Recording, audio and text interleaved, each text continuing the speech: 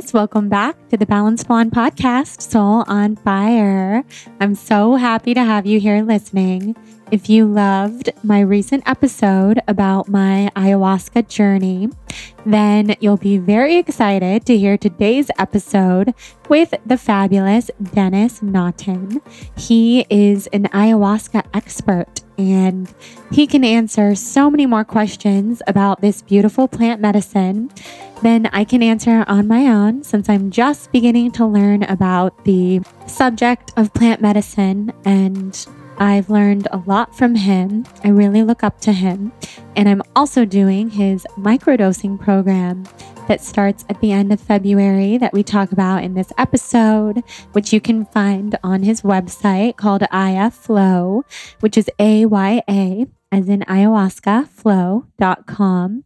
And we talk all about the details of microdosing and what to expect and what it's all about. So if you have any questions, just listen through to the episode. And if you still have questions, you can let me know in email, which I try to be pretty good at responding to. You can also contact Dennis through ayaflow.com, and we could potentially microdose together via the internet, which is all really exciting. So just a couple things about plant medicine and ayahuasca before we get into this conversation, because this is a delicate subject and I want to make it really clear to you what ayahuasca is. So it's a beautiful and sacred plant medicine from the Amazon rainforest, and something that Dennis emphasizes when we talk about plant medicine in this conversation is that this phrase has a very special meaning. It doesn't mean a medicine as in a drug or a supplement or something that we're used to talking about in the Western world. He's not suggesting that ayahuasca and the ayahuasca vine are intended to treat or cure physical diseases and other physical conditions, but rather indigenous people of the Amazon have used ayahuasca and the ayahuasca vine for thousands of years, using and honoring them as wise plant teachers that help people on their spiritual path. And if you listen to my solo episode, and if you hear the lightness in my voice and the shift in my energy, then I think you'll see how ayahuasca has helped me on my spiritual path. And as much as I want everybody in my life to try ayahuasca, you can just ask Jonathan and my parents and my friends and everyone who I've been raving about this sacred plant medicine to ever since my journey.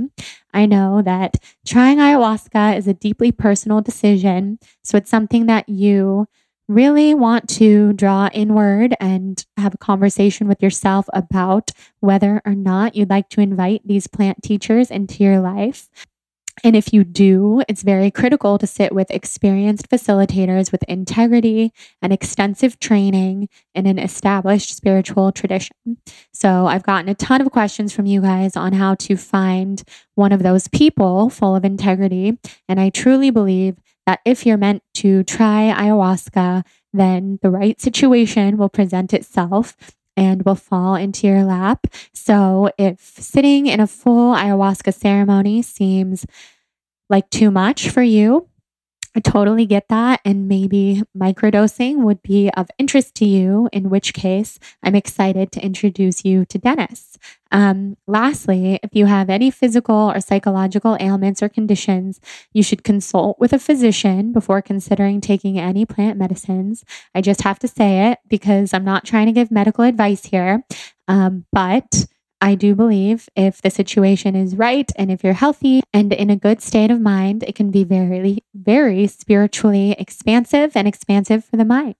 So I'm excited to microdose with Dennis's program and really dive deep into this 3-month journey with him and everyone else who he'll be leading online.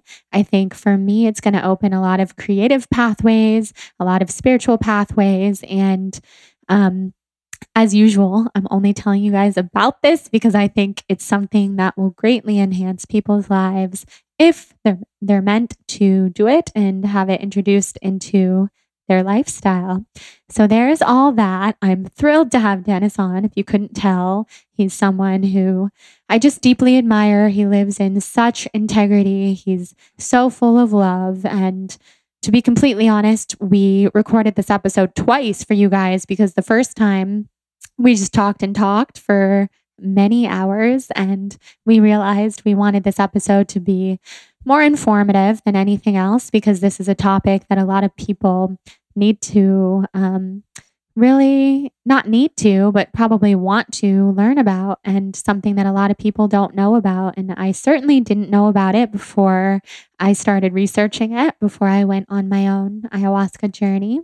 So if you're interested in ever going on a plant medicine journey, I think this episode is perfect for you. And if you're not interested, that's awesome. I still think you'll learn from this experience. That's what I love about podcasting, and this podcast in particular, is that people tell me, even if they're not interested in doing some of these things that I talk about, they still learn a lot, and it opens their eyes and maybe expands their minds a little bit, which makes me really happy. So anyways, thank you to Dennis for coming on. You're so incredible. I really, really look up to you, and I'm thrilled for everyone to hear you on today's episode. And before we dive into the show, I want to take a minute to thank a new sponsor of this show that I'm very, very thrilled about for a lot of different reasons. And actually, it's very fitting with this episode because many would say that this is also a plant medicine, as it is a hemp oil brand called Ned. That's Ned. You can find them at helloned.com and go to the link helloned.com/balanced, as in the balanced blonde, to get 15% off of their amazing products.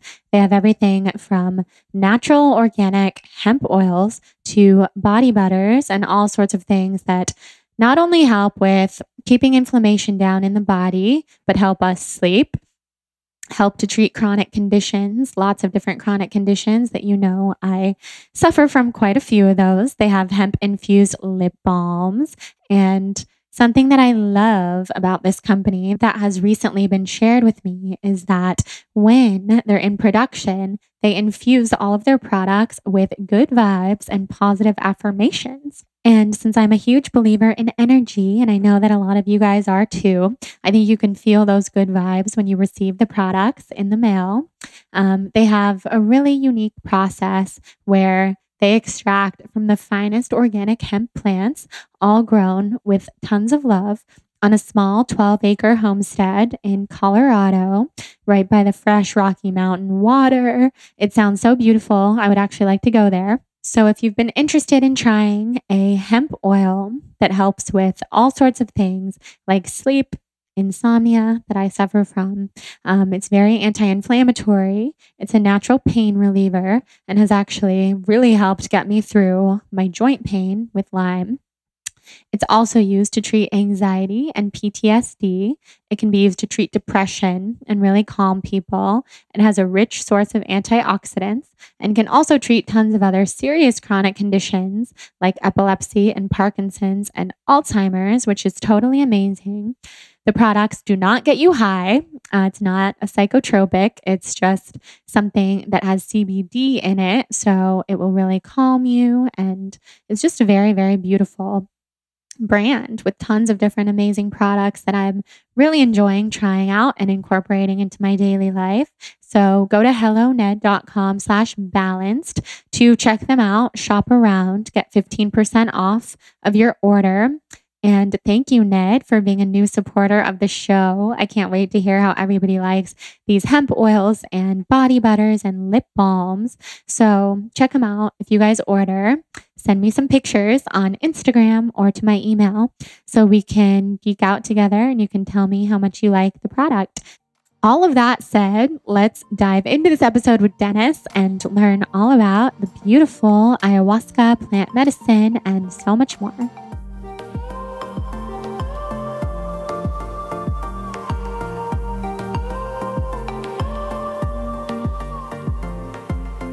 Okay, Dennis, I'm so happy to have you here sharing as my resident ayahuasca expert, as I'm calling you. And people are so excited to hear from you and get their questions answered. So I have written down a huge list of questions from the listeners. because ayahuasca is kind of this really new plant medicine to a lot of us. So, first, just say hi to our Soul on Fire listeners and tell them who you are. Hi. First, I want to say to you, Jordan, thank you so much for this invitation.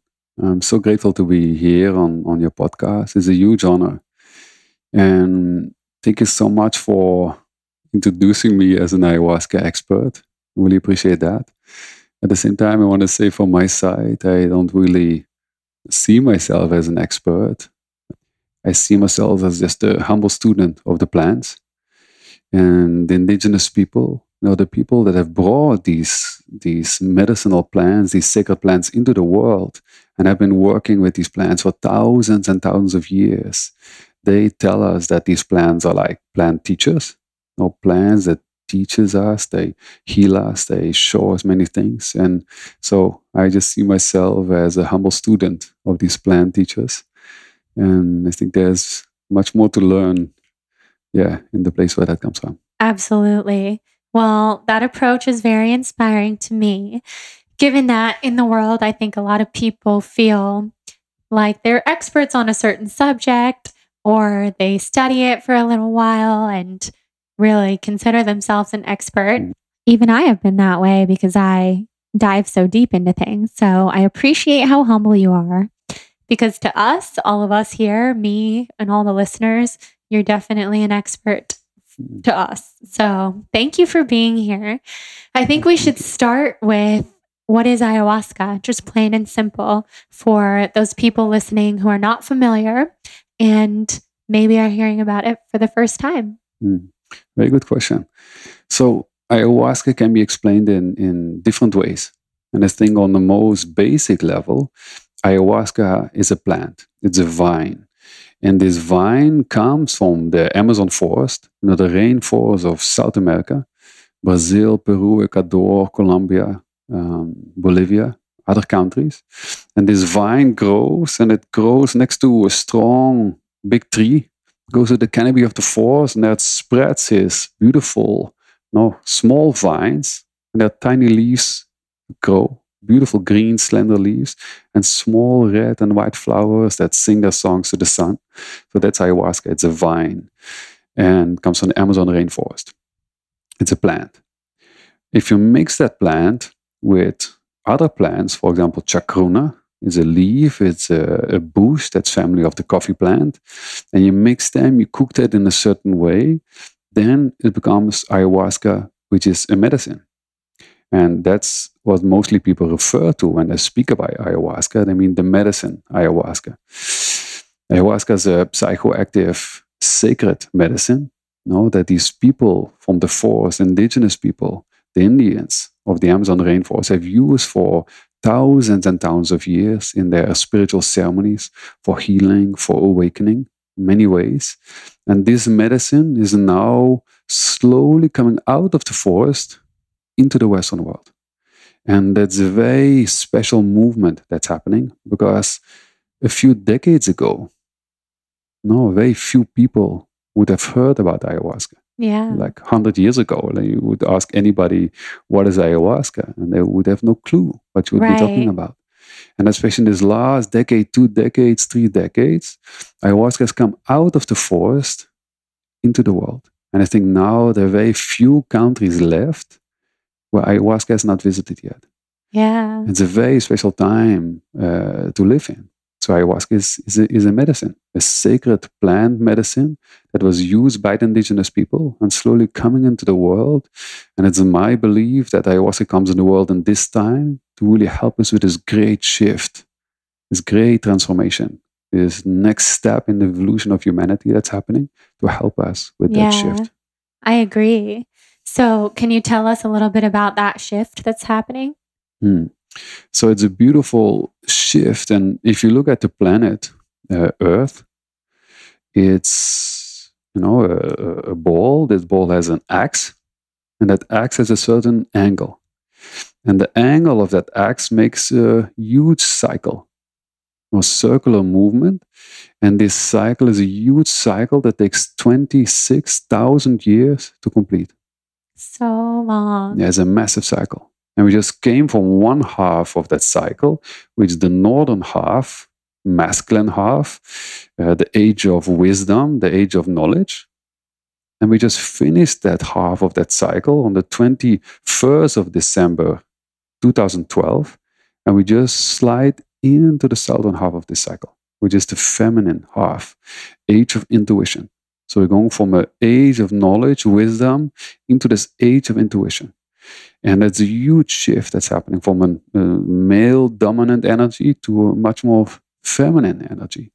And this medicine, which is the grandmother of all plants, as the indigenous people of the forest tell us, they see the whole kingdom of the plants as a big family. And in this family, ayahuasca is the grandmother with a lot of wisdom, a lot of teachings, a lot of experience, many things to share the grandmother has.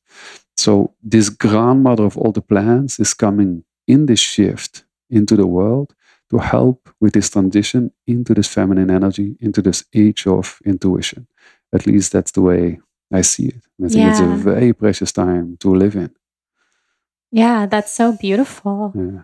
That's so interesting to think about, because I think I mentioned this to you one time before, but that time that you're speaking about, December 21st, 2012, is exactly around the time that I went vegan and transitioned the way that I approached eating food and the way that I treat animals and the environment, all based around food. And the wild thing is, I based my whole career off of it, which took me in such a different direction than I ever would have gone before. And I see it as a much more feminine direction and different than what the status quo was telling me to do. And I really followed my intuition, which was so different than everything I'd been taught in school, and people saying, don't take a big risk. Why would you start a blog? There's no such thing as blogging as a career at that time. And it's just interesting because maybe everybody listening could think about where they were in their life around the end of 2012. And were there big shifts? Did you start listening to your intuition more? I don't know. That just fascinates me. Yeah, it's a huge shift. And also for people, that's good to realize, because for some people, maybe nothing happened in 2012 or nothing has even happened in these years. Maybe not exactly lined up with like that end of the cycle, which is probably normal too. Yeah, because it's 13,000 years going into another 13,000 years. So that shift will take probably, maybe a couple of centuries to fully complete. Yeah. So some people might not be aware of it. But if you look just at several things in the world, you can see that shift. And one example, for example, if you go back just a few centuries, a few hundred years, to really gain knowledge, sometimes you have to be initiated in a certain lineage, or you have to be deep in certain organizations to reach certain levels of information, certain level of knowledge. And now in this time where we live, you can Google anything and you can find almost everything in an instant. So you can see that knowledge is not that important anymore than a few centuries ago. And intuition, it becomes much more important. Like, you're a good example of that. I had my own shift around that time.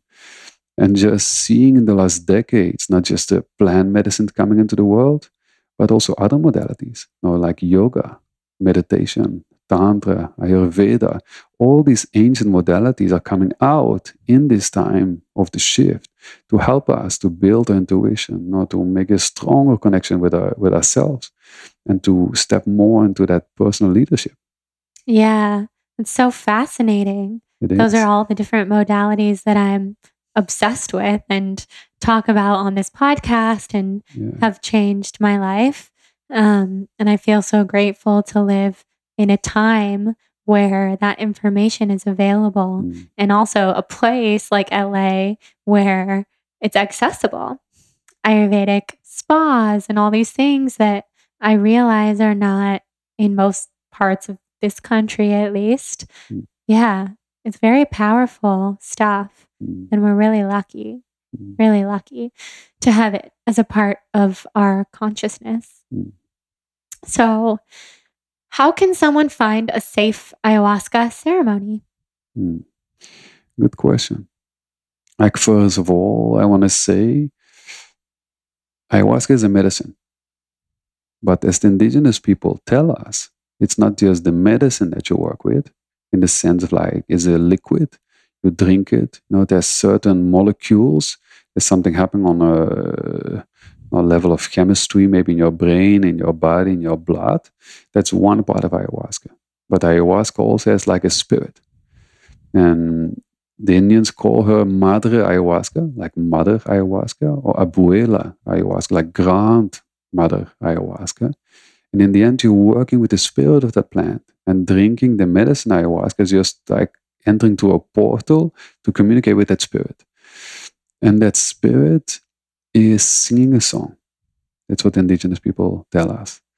And with this song, she sings people and calls people to her. And so that means it's truly spiritual work, in the truest sense of the word, because you work with the spirit. And in this case, the spirit of the plant ayahuasca. And why do I tell that? It's really important to acknowledge that song that he's singing. Because some people might hear that song, and even when it's not a song that we can hear with the human ears, like, oh wow, I'm listening to a beautiful song. No, it's a song that you can hear in different ways in your life. Like, some people read a story about ayahuasca and like, oh wow, I feel the calling to do that. Or you hear a conversation and you're interested, and oh wow, that sounds interesting. Listen to a blog, see something on the internet. No, any way this song can come to people, and this song calls people. But some people might not hear that song at all. And that is because the medicine is not calling everyone. Ayahuasca is not a medicine that is for everyone. So that's first of all good to realize, like, do you feel the calling not to be part of an ayahuasca ceremony? It's not a good reason to go to a ceremony because somebody you really trust or admire, or as a friend or family member, has done ayahuasca, had a good experience, so I also should do it. That's not a good reason to go to a ceremony of ayahuasca. It's really, the only reason would be I feel a deep calling, maybe even on a level that you can't really explain. You don't really know why. That would be the only reason to go to a ceremony. Right. So that's, I think, very good to realize for people, that should be the start of every ayahuasca ceremony. Like, do I feel the calling? Definitely. Yeah. Yeah. I think because a lot of people were wondering, how do you know if it's right for you? How do you know? And I think from my experience, at least, it's very similar to what you're saying, which is when it was time, it just became clear. And I didn't really have much of a reason other than knowing that I had a lot of questions about my soul's purpose on this earth, and being very sick, and feeling like I was on the brink of understanding why I was so sick and what can I do to make the most out of this and heal myself and heal others and kind of make something positive out of this really difficult journey. And ayahuasca just kept coming up, like maybe this would help. So for me, it felt right. I didn't even know that much about it. And I can now safely say, truly say, it was right, and it was at the right time. And had I done it sooner, it would have been too soon, which is why I told this story on my solo podcast when I learned about ayahuasca on a boat, and people, said, let's do it. I was very turned off because it wasn't time. I would have not been ready. So would you say that's common? Like, you find that often to be true? If someone's not ready, then they'll just be very turned off to it because of the timing. It's a good example of what you're saying now. Like, on this boat, you're like, no, that doesn't feel right. I don't think I want to do that. Why would I ever do something like this? If you have any of that kind of thoughts, a very clear sign that you do not hear the calling of the medicine. So that means it's at that moment, not for you. Right. And in that case, I would invite everyone not to doubt or to question what feels like this. Trust your feeling, trust your intuition, follow that guidance. Because your intuition, your inner teacher, is one of the highest innate sources of wisdom you can connect with. That source is always right. Yeah. And then later, when you are looking for the answers to those questions, what's my soul's purpose? Why? What is the deeper roots of my sickness? Then one point you came to ayahuasca and it felt right. What changed in that time in between? Very difficult to word that. But the intuition changed for sure. And to listen to your intuition, that's the right way to do. And I've seen many people, they want to do a ceremony very badly. They really want it now and quick. But then reality kicks in and things come in between and it's pushed more into the future. And I invite people to really trust that process. Yeah. Because the medicine is very wise. Yeah. She knows when people are ready to come. Exactly. Even the people who I had over a few hours ago for the podcast who were saying that they were signed up to be trying ayahuasca in January, but something happened and now they're doing it in March, which they're pretty indifferent to when they're doing it. I was just thinking, I have a feeling that's for a reason. And I'm no expert, but I know ayahuasca calls when the time is right. And even if there's a reason, doesn't mean you have to understand the reason or know what the reason is. Just good to trust that intuition first. Just trust. Exactly. Yeah. So, big question people asked, is this something that you can do at home? Yeah, that's an interesting question. I've seen that question pop up many times, also in like online forums, Facebook groups. And it's a question that really surprises me because ayahuasca can bring people to very deep, vulnerable states, deep states of healing, can bring you back to traumatic events that you maybe lived in the past and kind of you relive it in a ceremony. It comes to the surface to be healed, to be released. And those processes are very strong processes. And those processes really important to be guided through. And maybe you can share a bit I've heard your experience. Like, how would you have felt going to such a deep ceremony of ayahuasca without people being there that were helping you and guiding you? Terrified. Yeah. Terrified. I needed support and I felt so supported and loved when I was going through something very scary, which felt to me like I was out of control, out of my body, in hell, what I perceive hell to be like. Didn't trust that it was ever going to end. And I needed multiple people to soothe me and calm me down, but not just people who are really experienced with the medicine so that they understand you don't interrupt someone who is in a terrifying place. You don't force them to go outside. You don't force them to snap out of it because that would be terrifying as well. That would be so traumatizing that the trauma that I was reliving or living for the first time, whatever it was, would have become a new trauma. And instead, because it was handled so beautifully by this group, it became so healing and so loving. And I look back on it as the most healing experience of my life. But if I was alone or if I was like at home with one person who had no experience, oh my gosh, no. Yeah, I'm so happy that you share that with everyone that's listening. And I have the same recommendation. Ayahuasca is not something that anyone that's not properly trained, and that training takes years to do at home alone or in another place alone. And in this time, many people are looking for that, and especially like, I want to do it alone. Where can I find the medicine? And cooking ayahuasca is a very sacred process. And yeah, you can buy, if you look, probably dried ingredients on the internet. And for sure, you can find recipes here and there, how to make it. But a couple of things to that. First of all, with dried ingredients, you will not get a high quality ayahuasca. No, high quality ayahuasca you only get with fresh ingredients that are cooked within, let's say, a day or two. That's high quality medicine. Very important that you drink high quality medicine, because the quality of the medicine will determine the quality of your experience. So it's absolutely important that when you drink ayahuasca, you drink high, pure quality of medicine. Amazing. And just the process of cooking, like, okay, you need so many grams of this, so much liter of water, so many grams of this, the temperature of the fire should be so many degrees and so many hours you cook it.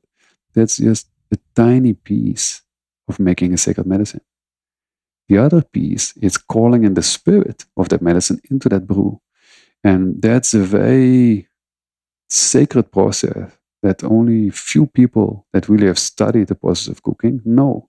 And if I read some of the forums, like, you make ayahuasca like this and, cook it like this long, it's for me always interesting to see that, because I don't think those people truly understand what it is to make a sacred medicine.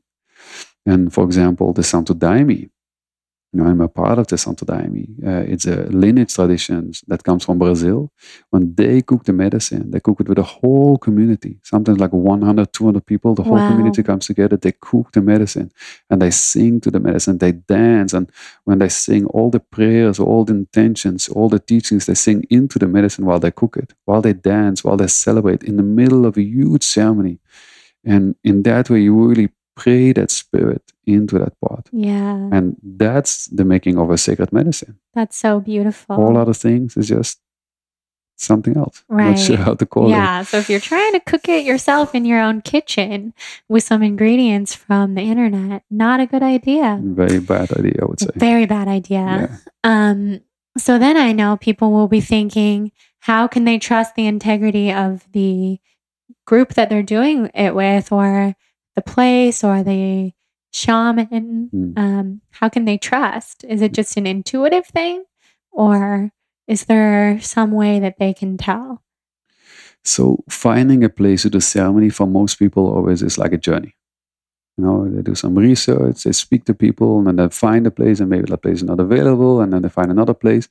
And it's beautiful to have that journey. So I invite people, take your time. Do your research, speak to people. There's no hurry to do it next week.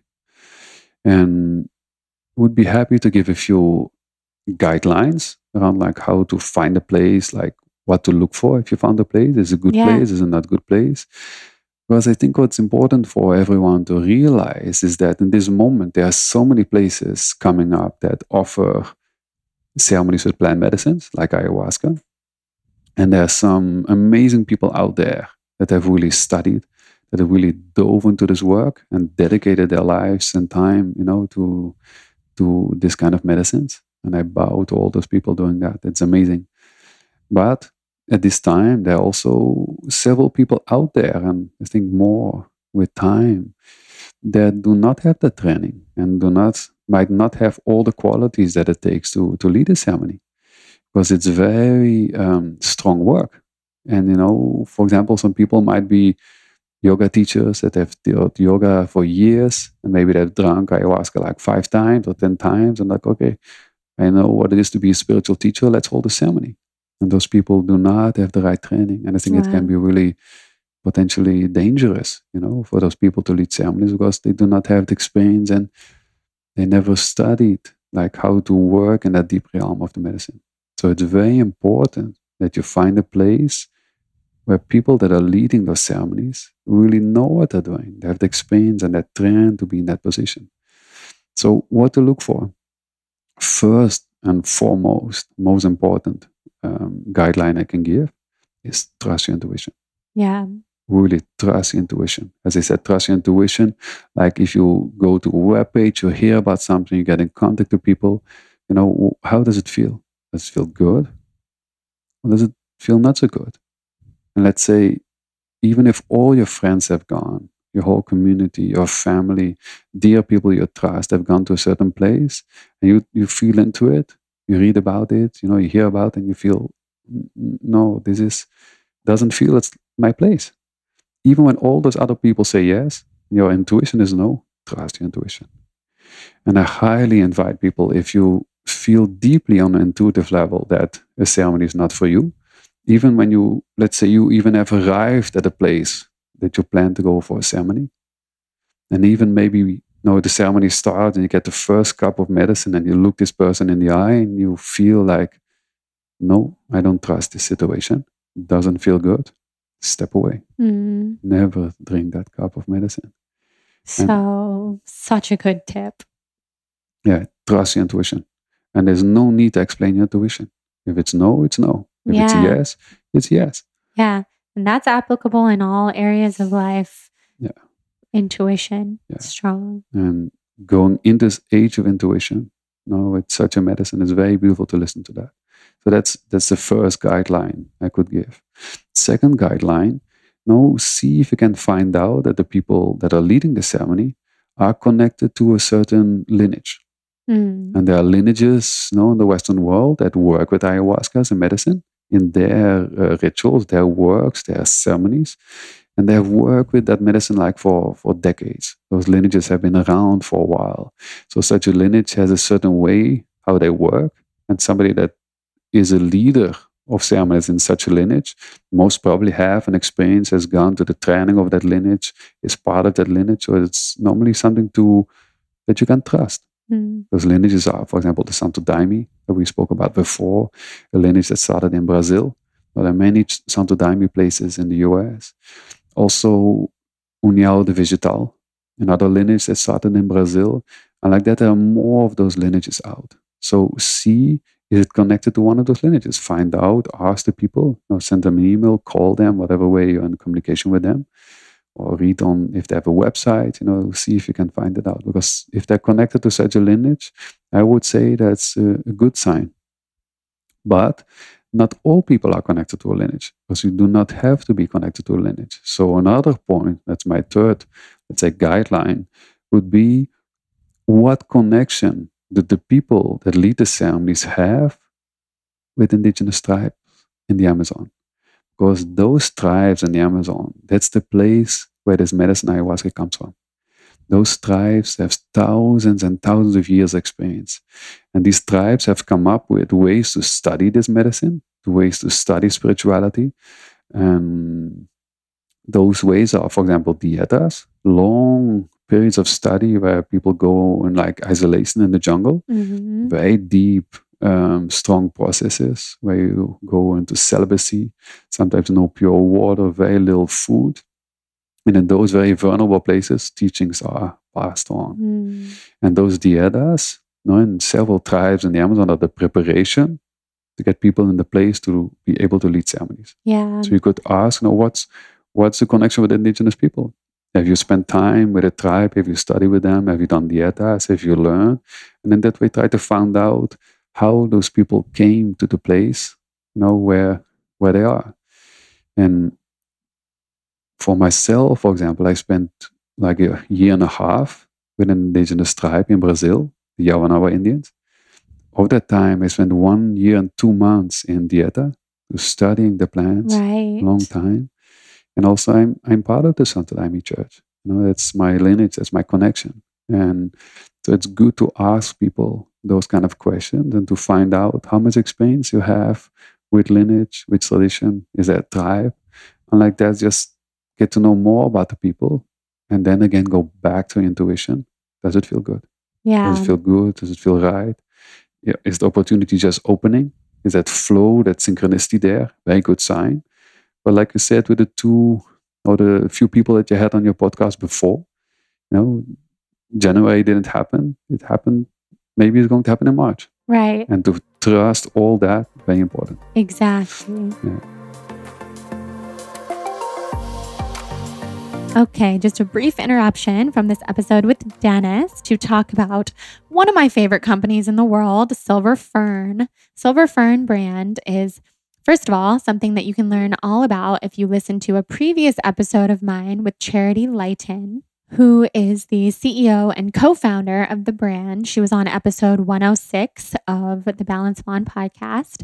So if you're interested in learning all about probiotics, digestive enzymes, plant-based protein powders, kids probiotics, on, way more great stuff, then head to that episode 106 with Charity, who I love. So that's the big thing. Everybody that works at Silver Fern brand is so kind and has really made me feel like a part of their brand family. We have a lot of fun things in the works that we're doing together this year that I'm excited to talk more about soon. But what you should know is that you will find the best probiotics on the market on silverfernbrand.com and also the best digestive enzymes. In fact, these probiotics work so well that I like to empty out the capsules into my smoothies that I make in the morning after I've blended it, because I'm not sure about blending probiotics, but I mix it in with a spoon. And seriously, it helps my digestion so much. And my digestion has been very, very compromised with Lyme. So something that you'll learn about if you listen to the episode with Charity is that the reason these probiotics work so well is because they're DNA verified, which means that the probiotics don't die when they get to the gut, which is what happens with a lot of probiotics on the market, unfortunately. These good, healthy gut bacteria, which are the reason why we take probiotics, are proven to live once they hit the gut. So they're superior quality, they're non-GMO, they're completely free of anything artificial, they're very natural, very easy to incorporate into your life. Plus, they have bundle packages on their website where you can get probiotics and digestive enzymes all in one, which is really, really great.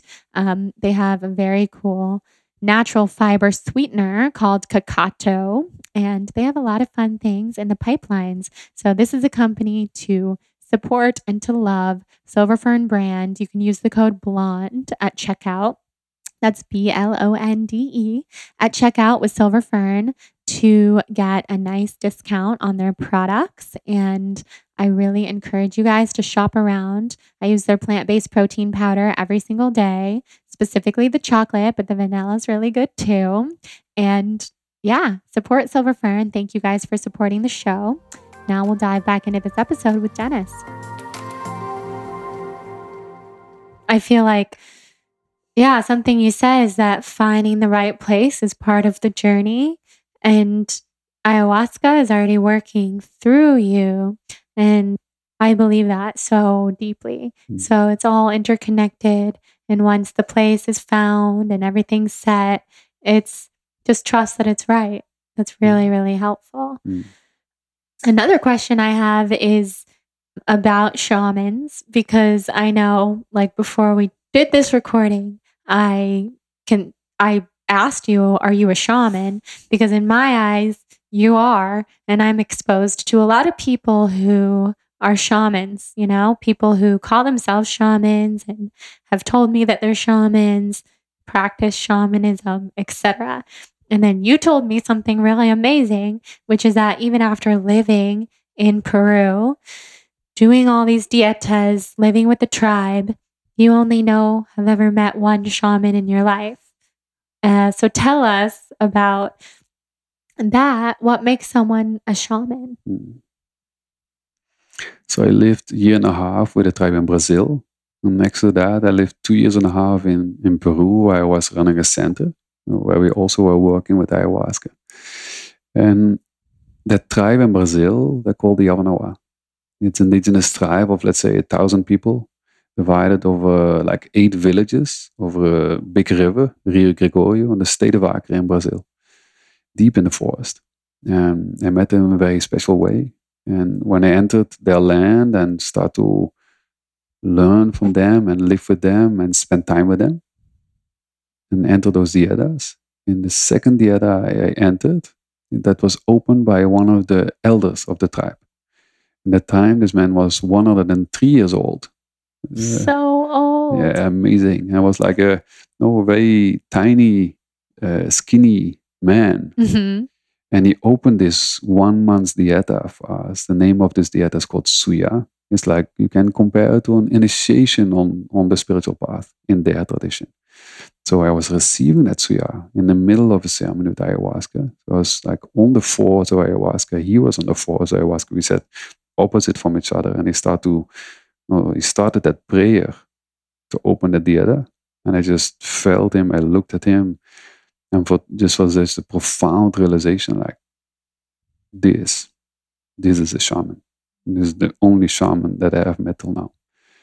And it was such a beautiful realization. And I could see a tiny bit of what he was doing. And I was like, yeah, this is a true shaman. And then I start to ask the tribe, is he a shaman? And in Brazil, the word for shaman is called pajé. And the people say, yeah, this is a pajé verdadeiro, like a true shaman. And for me, that was such a beautiful moment. And what I learned from that is that the path to actually become a true shaman is a very, very long path, which requires a tremendous amount of study and a very high level of consciousness. And for me, still to this moment, that's the only shaman I've ever met. And for me, that man had set such a amazing example that I know I have many decades to go till I can come close to what that man was doing in that night. So I'm a humble student of the path of shamanism. That's so beautiful. And I think the word shaman, I think it's very difficult to say, okay, this is your study, and if you have done this and this and this, then you become a shaman. I don't think there's like a certificate of a shaman, or you get like a button, now you're a shaman or something like that. That doesn't exist. And it can be that people come up with that. But I think in the ancient traditions, there's a very long path with a very high level of consciousness. And it might be that the word is being used different in a Western modern tradition, but I stick to that traditional use of the word. And I've seen one, and I know how it looks like, and I haven't seen another one since. Yeah, I appreciate that very much, because I think here in the Western world and in Los Angeles, I have met way too many people who call themselves a shaman. Not saying they're doing anything wrong, but it doesn't hold up to this 103-year-old man that you're describing.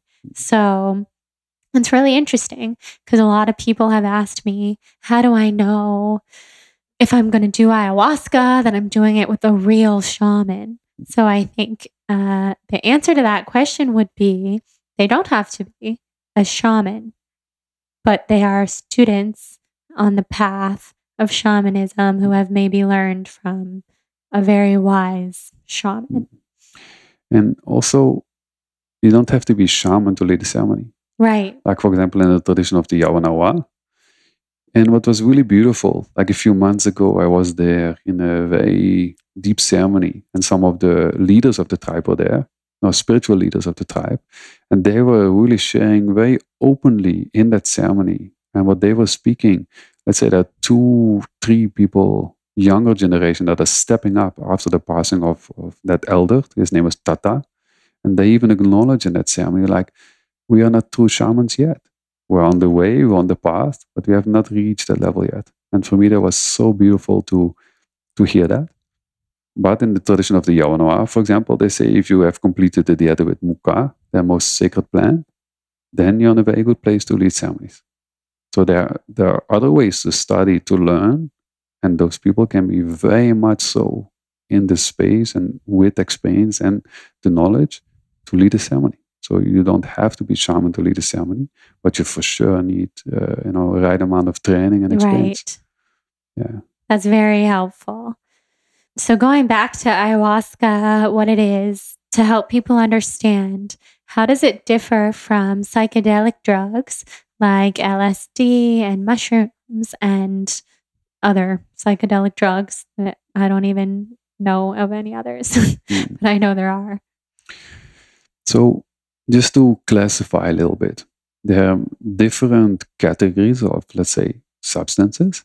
And I just want to at least mention 3 to give a bit of a roadmap for people to understand. Those 3 are psychedelics. Another one is entheogens.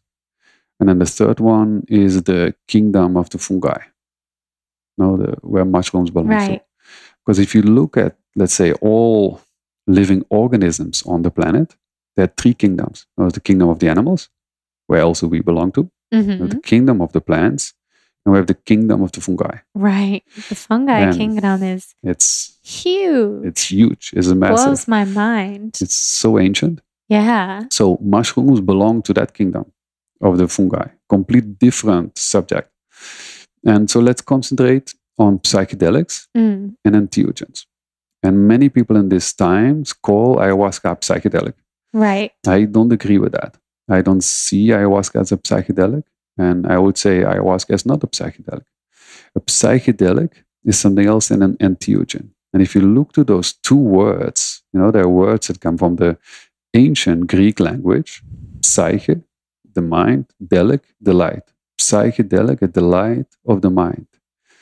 If you look to the word entheogen, also an ancient Greek word, theo, God, the divine, and within, entheogen, to connect with the God within, to connect with the divine within, or to awaken the divine within. Complete different group of substances. So in the group of psychedelics are all man-made substances. We're speaking about LSD, we're speaking about MDMA, and now, for example, also DMT that people smoke. Right. It's extracted by human beings. It's not sometimes even made in a laboratory. All that are psychedelics. And I'm not the expert on psychedelics, so I want to say that really clear up front. But what I've learned is that psychedelics leave toxic traces in the body, especially heavy metals in the nervous system. And your nervous system is a very important system. The nervous system works as an antenna in your body, and with that antenna, you receive and transmit spiritual energies. So working with psychedelics toxifies that nervous system. And when that nervous system is very open, balanced, strong, you can receive the spiritual energies very easily. So that means you have a good connection with your intuition, your communication with people is open. All those things are much more easy. But when that nervous system is clogged, toxified, closed, much more difficult to connect with that spiritual energy. So it might be in the long term that psychedelics close that antenna down. Another thing that's really good to know for people, and I don't think that many people are aware of that psychedelics are all made in laboratories. And because around regulations and legalities, normally those are kind of labs that's somewhere in a garage, illegally in a corner. Right. The making of psychedelics, MDMA, LSD especially, leaves a lot of side products in that chemical process. These side products are very toxic to nature. So what happens, and I'm from the Netherlands, and the Netherlands is a country with a very liberal way of looking at substances. Right. So the Netherlands is, for example, one of the biggest producers of MDMA in the world. Oh, I didn't know that. So what's happening in the Netherlands is something really interesting for people to know, and most people don't know that, is that those laboratories that somewhere in the garage produce these toxins, and I'm not exactly sure which toxins there are, maybe ammoniac or ammonia, very toxic to the nature. And somewhere in the middle of the night, they drive and dump like hundreds of liters of these toxins on any farmland to get rid of it. Because they cannot just bring it to a dump or something, because it's illegal. Right. And those toxins really toxify the earth so much that even for like 2 years, no vegetables or fruits can grow there. Oh my gosh. And Holland has made like a fund every year. I'm not sure how much it is, let's say $1 million, but maybe that is not the accurate amount, to help farmers to clean their land. Because it's private land, so normally the farmers are responsible. But Holland said, okay, let's help with the cleaning of that. And last year, that fund was already depleted in the months of May, June, very quickly in the year. And now the first traces have been found in corn in the supermarket that have traces of the toxics made of MDMA. That's awful. It's awful. And it's toxifying the planet. So even when there are huge, let's say, healing properties of those psychedelics, on the long term, it's just not sustainable. Not good. So I think that's important for people to know. It is. And ayahuasca is different because it's a plant medicine. It's not a psychedelic, it's an entheogen to connect with the divine within. And all entheogens are plant medicines. And these plants have been waiting for us on this planet for millions and millions of years. And the indigenous people of this planet have learned to work with these medicines, with these plants, have learned how to make it, how to use it, how to become prepared to work with them, to use them as a medicine, to lead ceremonies. These medicines have been around for thousands and thousands of years. Psychedelics have been around for half a century, few decades. LSD, MDMA, when was it discovered? 60s, 70s, Right. those years. Thousands of years of plant medicines. These plants have stood the test of time, which I think is the most difficult test to stand gloriously through many different times, through many different ages, in many different cultures, in many different forms. So it has been proven to be completely safe, and time has shown that over and over again. And plant medicines are, ayahuasca is completely non-toxic for your body. That's good to know. For me, that's very important to know. Very important. That's a question everyone wanted to know. Yeah. Is it toxic? It's not toxic for your body. That's so amazing. Yeah, it is. And it clears the energy channel rather than closing it up, like you're saying with these psychedelics. Yeah. So I'm a huge fan of plant medicines. Yeah. Yeah, and I really recommend people to feel into that. Definitely. It's so interesting because people really you hear a lot like psychedelic drug, ayahuasca, and that's just not accurate. In my view, and I know that my view might not be the view of everyone, that's not accurate at all. Right. Yeah. Well, your view is, I trust your view, very trustworthy. So then people wanted to know, is it safe to take ayahuasca if you're taking antidepressants? That question can be answered in, let's say, several ways. And if you read on internet, you can find a lot of information around that, because ayahuasca works in a very specific way inside of your system. Now, there's a molecule in the medicine ayahuasca that's called DMT. DMT is a psychoactive molecule. It's made in your pineal gland also, so your body already makes it. But DMT is one of the alkaloids that give you the visionary experience that you have in an ayahuasca ceremony. You kind of enter a dream world, a visionary world. And DMT is very crucial in that process. Normally, if you take DMT orally, so through your mouth into the stomach automatically deactivates DMT. There's like a small particle that deactivates the DMT. In the medicine ayahuasca, there's a particle that deactivates that particle in the stomach. That's called an MEO inhibitor. So the MEO is what's in the stomach. So it inhibits that, so the DMT can come into the blood, and then you can feel it. Wow. It might be a very specific explanation, but I try to explain it very simple.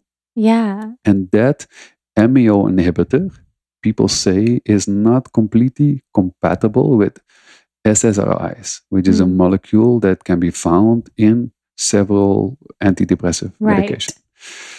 But what's good to know, that there are several different types of MEO inhibitors. And I'm going to make it simple, because I can talk very long about this. You have reversible and irreversible MEO inhibitors. And the one in ayahuasca is a reversible selective MEO inhibitor. Those inhibitors, and that are not the inhibitors that people compare it with on the internet for. This is quite new information that I'm sharing now. Also, science is just finding this out. They have way less problems with interaction than normal MEO inhibitors. So I would say it's good to be careful. Right. But it's much less dangerous than people might write about on the internet, because of the reason I just shared with you. Yeah. And so that's, let's say, the scientific way of looking at it. And so I think it's really important that people ask their leaders of ceremonies and the people that they're going to work with what they recommend. Yeah, absolutely. Is it something to just go into and not talk about? No, address it. And no, a good ceremony should ask. Yes. Like, are you on any antidepressant drugs or taking any beta blockers or anything like that? And then see what those people tell you. Another thing that's good to know was, if you combine SSRIs, antidepressant medicines, with ayahuasca, they say the serotonin syndrome can come up, where it can be potentially lethal. What's good to know, as far as I am aware, there's never been a serotonin syndrome in any ceremony that I've heard of, or in any scientific research that I've read of. There's never been one documented. So it's a very good to thing know that could happen, but it's not something that actually has happened, or at least not in my awareness. Sounds like one of those things that is talked up to be like a huge danger. But when you really, really look into the science and the experiences, you haven't seen these dangerous things happen. It's really interesting. Before I went into my ayahuasca ceremony, I talked to my doctor. I have a Lyme specialist who I see all week long, almost every day. And at first, I was afraid to tell her that I was doing it because I didn't want her to say, don't go. Being so sick, it's common to have people worry about you and say, don't do these things. Like my family, for example, felt a little worried. And my doctor said, none of your medications for Lyme will interfere. In fact, ayahuasca is something I highly recommend for patients who are sick because it can really be so healing for the trauma of illness, and especially chronic illness. And she was just so supportive, and it was such a gift for me because my mom was with me, and my doctor got to talk for 30 or 45 minutes to my mom and myself about all this scientific research that has been done and documentaries she's seen produced by doctors that just say how wonderful it is, so healing and so safe for people, even people who are sick, but for everybody.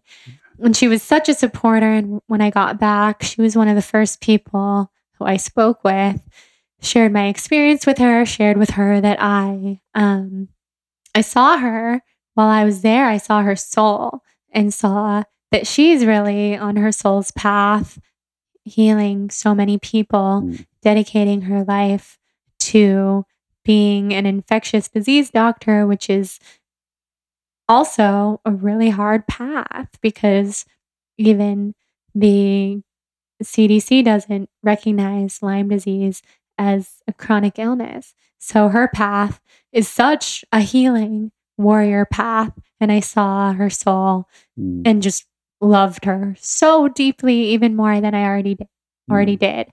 So yeah, I mean, from a lot of different angles, it sounds safe. Yeah.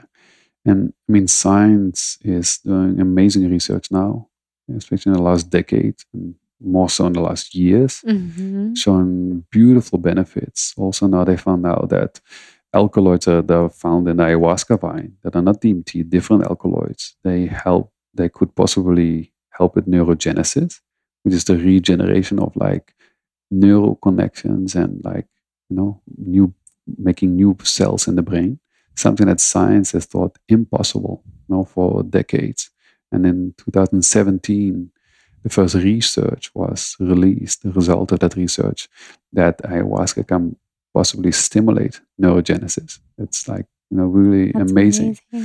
But above all that, whatever the scientific research says, I think we also should not forget that science is quite young, especially the Western medical world is quite young. Yes. And this medicine is there for thousands and thousands of years, way before science started. And that test of time, that's the true test of safety. Because I want to see that some current medicines, as they're called in the Western medical system, will still be there in 2, 3, 4, 5, 6, 7, 8, 9, 10,000 years. I think that very few of those medicines that we call this day medicines will still survive in that timeline. So Ayahuasca has stood that test. So I bow to the safety of that medicine. Absolutely. Yeah. That's such a good point. Such a good point. I know it's so interesting to think. I know that like my family, my parents and their generation are so comforted by the words of my doctor. And my doctor is an amazing doctor. But I know they would also be comforted by the words of a lot of other doctors. And you make such a good point that plants have been around for so much longer than science. And that's how my mind thinks. That's how my intuition communicates with the world, but not everyone. So, yeah, it's just an interesting point for sure. So, I want to get into something I'm very excited about, which is your microdosing program of ayahuasca. And I'll be partaking in it. And I'm just so looking forward to it and can't wait to see what kind of clarity and creativity and healing that it brings me. So tell us about this. Yeah. So if you look back in this conversation, there are a couple of ways of working with ayahuasca that we have mentioned. We spoke a tiny bit about dietas. I just mentioned them. That is the ancient way of the indigenous people, a path to work on a deeper level with plant medicines like ayahuasca, to be prepared to lead ceremonies or to become a shaman, medicine man, a spiritual leader. The very deep, profound way of working with plant medicines. Then we talked about ceremonies with ayahuasca, a beautiful way to work with this medicine, a way that is not for everyone, but if for the people that feel that calling, it's a very special way to go to ceremonies for people that are ready for that. And now we're going to microdosing of ayahuasca. And I've designed the program around microdosing ayahuasca. And I just want to say, before I talk about it, a few things, with microdosing. No, I'm not saying we're taking any controlled substance. We're not using a drug. No, we don't microdose a medicine in the Western sense of the word. We're not using any supplements, and we don't say that microdosing has any therapeutic or medicinal benefits. I just want to say that before we speak about this program. So having said that, microdosing ayahuasca is a beautiful way to work with ayahuasca. And it's also a way that much more accessible for people, because a ceremony is a very deep process and not everyone is ready for that. Not everyone is looking for that. And microdosing is a very beautiful, gentle way to work with ayahuasca. We have seen very beautiful shifts in people of healing, growth, inspiration. So I think it's really a special way to work with the medicine. So I designed a 3-month program around microdosing ayahuasca. And when I started experimenting with it myself, let's say 6 years ago, I started to microdose ayahuasca as the medicine that we use in ceremony. So that means ayahuasca that's made of 2 components, the ayahuasca vine, plus the leaf that comes from the chacruna plant that contains DMT. But ayahuasca vine itself does not contain DMT. Only the leaf that you mix into the medicine has DMT. So I started microdosing that, taking a tiny spoon every morning, and see how that goes. Beautiful effects. A lot of clarity in the mind, a lot of inspiration came through. Beautiful energy. It was like I was getting in a kind of state of flow. Just like a lot of synchronicities happening, just meeting the right people, the right situations would just come up. It was just really beautiful to go into that state of flow. What I started to feel into intuitively, is it really the DMT that's offering this experience? Because it's so much written about the effects of DMT in ayahuasca. And I was like, the medicine is called ayahuasca. And in the ayahuasca vine, there's no DMT. So if DMT is really that important, if it's the most important part, why is the medicine not called chacruna or another name of a plant that contains DMT? So with that kind of intuitive thought, I started to make a medicine that did not contain DMT and was only made from the ayahuasca vine. So basically cooked the tea from the ayahuasca vine that does not contain DMT. And I started to microdose with that. And what I saw that it would bring the exact same effects as the microdosing with DMT. And that happened 2-3 years ago. And now we created an online program of 3 months around microdosing ayahuasca. Amazing. So every day people take a microdose of ayahuasca, and there's other things involved like intention setting, yoga. Tell us about that. So we give people the ayahuasca tea or the medicine to use in this microdosing program. We ship it to the people. So people get like a really high quality ayahuasca, which is something that's very difficult to make yourself in that quality that we offer, or even in any quality, I think. It's not something you can just find in a shop or on the internet. So we provide people that. And then we teach people really how to work with that. And you're working with a plant spirit. So you're inviting that spirit into your life. And that spirit is quite an energy. And with any energy that you invite in your life, or your own energy, it's good to give that energy a direction. To tell, okay, this is where I would like to go. And that is setting a clear intention or a set of intentions. So the start of the program is that people set their intentions for that program. And we help them with that. I wrote a workbook around setting intentions to really guide people. How do you set a good intentions? How do I know what I want? How does intentions look like? So the setting of intentions is the start of the program. We help people with that. There are videos around that. It's an online course. Then the second step is, okay, now we're actually going to start the taking of the ayahuasca tea. And we teach people how to do that. Take the right dose every day, a small spoon. And before you take that spoon, you voice your intentions in a certain way that really amplifies the effects of the medicine. Like you make it like a morning ritual. And that's the way you start the day. You set your direction and you take the ayahuasca vine. And you're basically spoon feeding yourself with this divine feminine energy. That's the ayahuasca. And when you microdose ayahuasca in that way, ideally you don't feel anything in your daily life. That means you can be completely present for your relationships, your work. You can drive a car. You can do anything that you normally would do. And after a while, let's say a few weeks, then you start to feel the medicine of the microdosing, but in a different way. People feel that intuition is heightened, more creativity comes in. Some people feel, let's say, more in a darker space, so they move to a more lighter space. Now, I've seen various things happen in microdosing. It's very beautiful to see that shift. And what we also show people to connect every day with themselves in a daily spiritual practice. Because going to ceremonies or ayahuasca is being like in a waterfall of this amazing spiritual energy. Yes. Is that how you feel? Yes. So when you come out, it's sometimes not easy to keep that energy inside.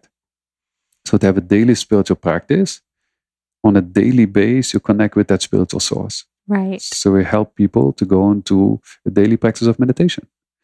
And in the beginning of the program, with a very simple, easy to follow guided meditations that people get as an audio recording.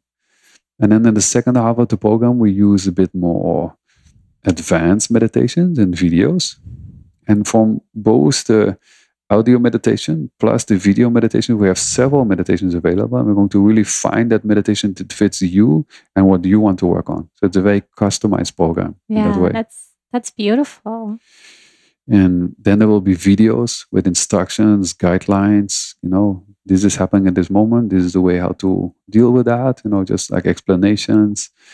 And every 2 weeks, there will be like a coaching call where we come together as a community. That's all the people that are in that program. And there we share, there we ask questions, and there we give answers.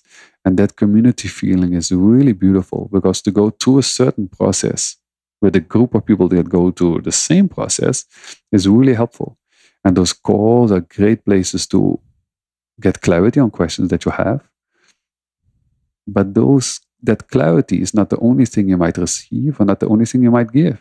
Because when you ask a question and you get an answer, maybe somebody else that's also in that call may think like, oh yeah, wow, this happened to me as well last week. I kind of forgot. This is the way how to do that. So you learn a lot from each other. Yeah. It's a really beautiful community feeling. It's like everyone is meant to be there at the same time, just like in a ceremony, which is very much how I felt. Yeah.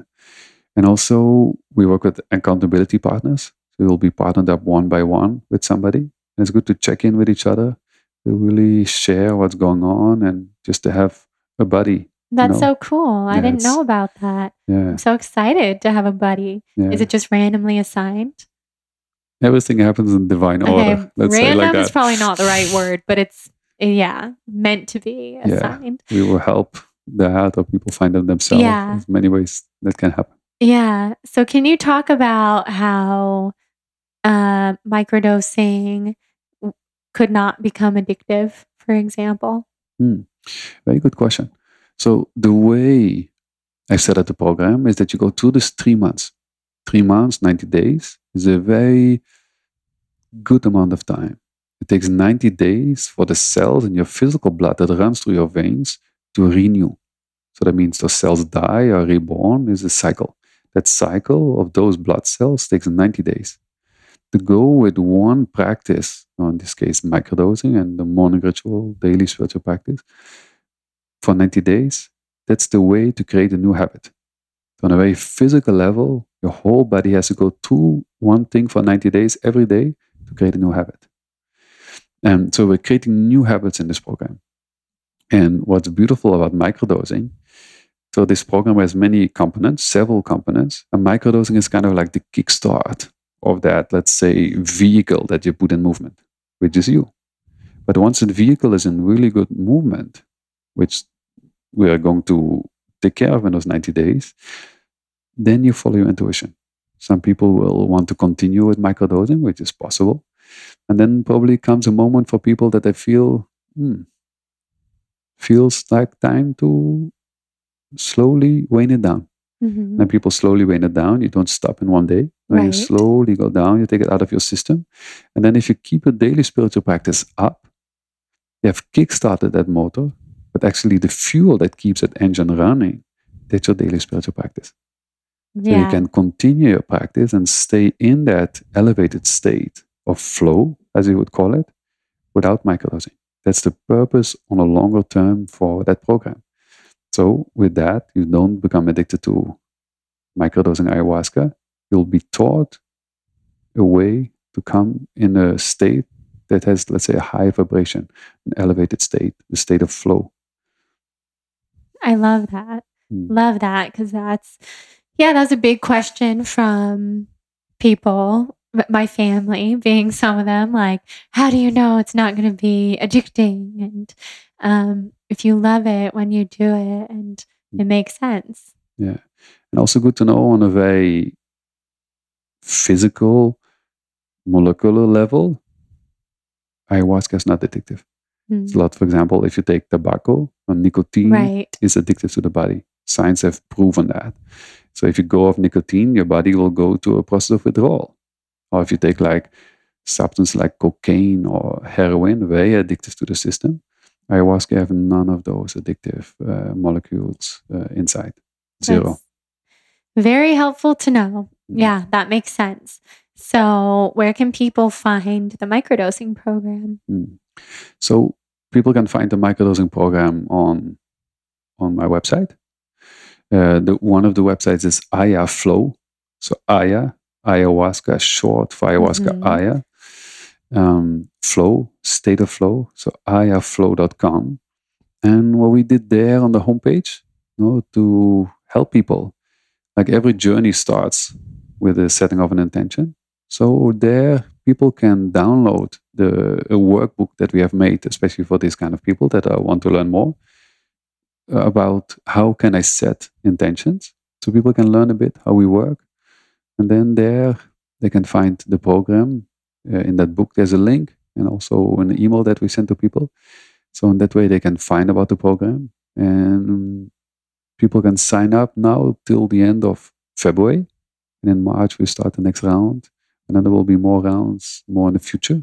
That's the next round that we're going to start. So if people are interested, they can always contact us to the website if there are any questions, or download that intention setting workbook. And like that, they can learn about it. Amazing. So that's exciting. I'm very excited to partake at the end of February during my water fast, to the intention setting, get really clear on my spiritual practice, all my intentions, and then eventually begin the microdosing itself. So yeah, I'm very, very grateful to you for creating such a beautiful program. I feel like microdosing ayahuasca is not something that you hear about ever. So yeah, I think what you've built is so beautiful. Thank you. And that might be the first ayahuasca microdosing course that's out there. Yeah. And what's also good for people to know, like working on a ceremonial way with ayahuasca, going to an ayahuasca ceremony is can be a big step for people. And microdosing can be an amazing, gentle introduction to the medicine. But gentle does not mean that it cannot have beautiful, profound effects. Right. But those effects come on a longer term base.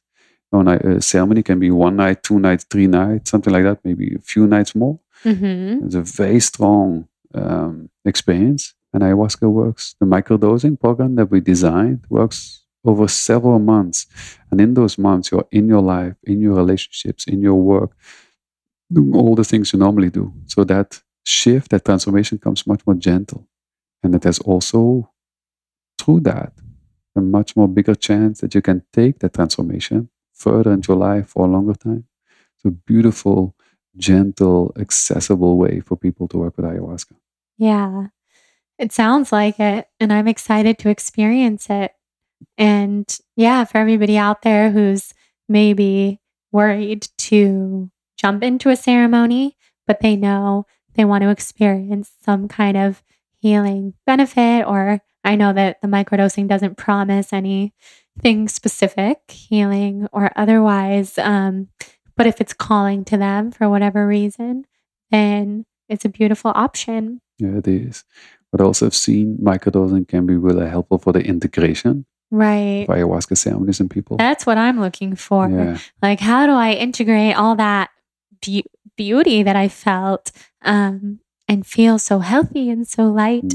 And I've felt it for the last few weeks, but I also feel like it might be drifting now, not drifting away, because I feel I always have access to it, but life is going on and things are happening, and I still have a disease, so I still have to manage my symptoms, and I think this will be really helpful. Yeah. So thank you for coming on and for sharing with us about everything ayahuasca and microdosing and everything in between. You're welcome. And thank you so much, Jordan, for inviting me on your podcast. It's been an honor and a pleasure to be here. Thank you so much to all the people that are listening for spending this time with us. And it would be beautiful to hear from you or to see some of you in the microdosing course. Yeah, thank you to everyone, and especially to you. Absolutely. Thank you so much for teaching us so much, and would love to have you back on to go even deeper, because there's so much that we can discuss. Would be happy to. I would look forward to that. Me too.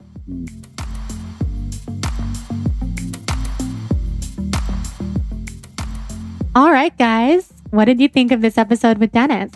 So informative. He shared so much great information about plant medicine, ayahuasca, the traditional practices and journeys, and what to look for if you're looking to do an ayahuasca plant medicine journey of your own at any point. The doing his microdosing program. So if that's something that you're interested in, you can head to ayaflow.com, ayaflow.com, which we'll also put in the show notes. And you guys can check out everything that he's up to and see if it possibly feels like a fit for you.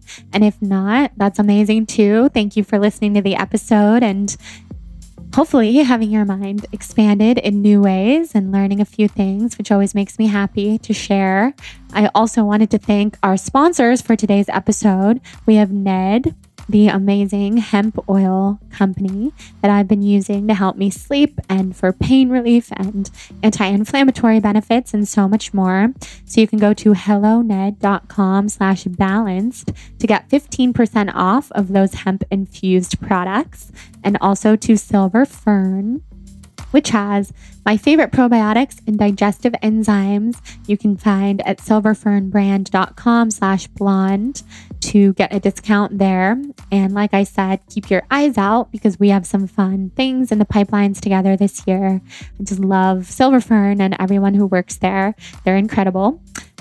Most of all, thank you to Dennis for being here and sharing your wisdom with us. And thank you to everyone listening. You guys support this show, and that makes me so grateful and so happy. So I've been actually sending everyone who rates and reviews the podcast and sends me a screenshot to Jordan at thebalancedblonde.com of your rating and review, which you can snap before it goes through, or else it's kind of hard to find.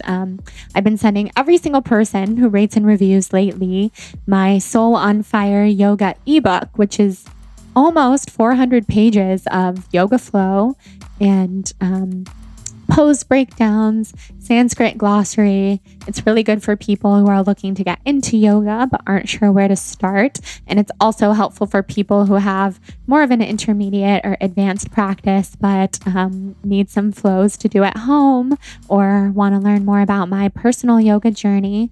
So this is something I created about 2 years ago. And since it's been out in the world for a couple years, I really just feel like gifting it to everyone who supports the show. It really means so much to me to have you guys here listening. And when you take time out of your day to rate and review on iTunes, which really helps the show's visibility a lot, it means the world. So I like to gift something to you that's very dear to my heart. And right now, that's the Soul on Fire yoga ebook. So if you feel inspired to do that, send me a screenshot, and that's to Jordan at thebalancedblonde.com. And I'll send you the yoga ebook. And also, if you want to keep the conversation going, we have the Soul on Fire podcast tribe on Facebook. That's a really, really cool, active community of people where we have community in there from all over the world, and people have started doing meetups in their own city, making new friends. Makes me so happy.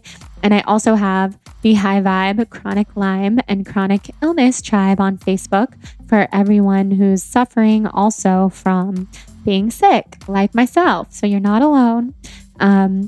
Thank you guys for being here. Thanks for listening. And as always, let me know your thoughts on Instagram. Send me messages, send screenshots of you listening to the show, and I will chat with you there. Love hearing from you guys and everything that you think, as always. So please share with me. And yeah, I'm just full of love and gratitude for all of you. I hope everyone's having a Soul on Fire day. And till next week, talk to you next Wednesday.